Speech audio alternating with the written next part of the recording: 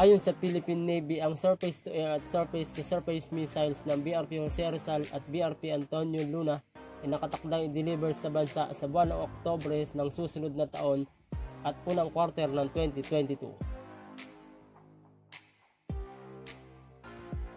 Ang surface-to-air missiles ay dadating sa buwan ng Oktubre 2021 at March 2022 naman para sa surface-to-surface missiles. Ito ay ayon mismo sa Navy Public Affairs Office Chief Lieutenant Commander Maria Cristina Rojas sa Philippine News Agency para sa updates ng acquisition ng mga primary weapons ng Dalawang guided missile frigates.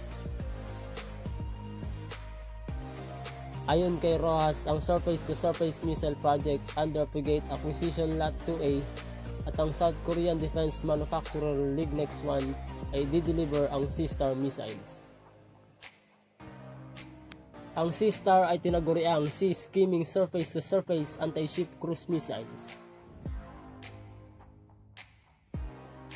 Samantala, ang Surface-to-Air Missile Project under Frigate Acquisition Lot 2B ay inaward sa MBDA France kung saan i-deliver ang mga Mistral 3 anti-aircraft missiles.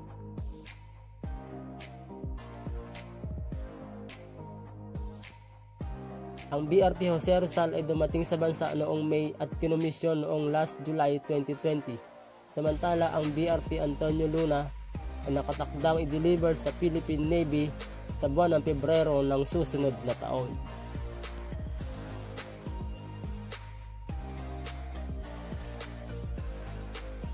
Ang dalawang missile frigates ay binili mula sa South Korea sa halagang 16 billion pesos at 2 billion pesos para sa mga weapon systems nito.